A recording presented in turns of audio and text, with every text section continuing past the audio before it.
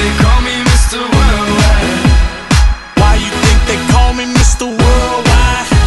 Let's show 'em why they call me Mr. Worldwide. Hello everybody, I hope everybody's having a great day today. Before you check out this video, go check out Dogebear. If you want to double your Dogecoin in less than 30 days, check out Dogebear. So today's video, we're talking about digibyte. Why I want to talk about digibyte is because digibyte's getting up to a penny pretty soon, and if you guys know what's going on with Target, a couple of weeks ago, their cashier registers have been crashing lately, and I gotta say it's unbelievable. This happened before, and I was actually at a Target a couple of weeks ago when this was happening.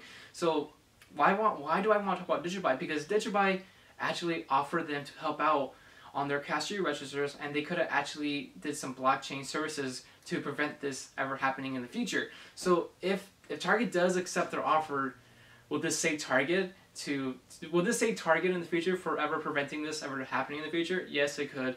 But do I think if Target accepts their offer, do I think digibyte could definitely go higher in the future?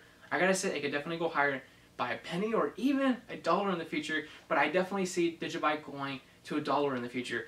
But I gotta say, man, I'm very upset that Target did not accept their offer. But we'll have to wait and see what happens. Look at Walmart and VeChain. They're doing some amazing work out there. The Walmart in China is doing amazing work with VeChain, and Walmart is making their own cryptocurrency coin here in the United States, so basically a stable coin.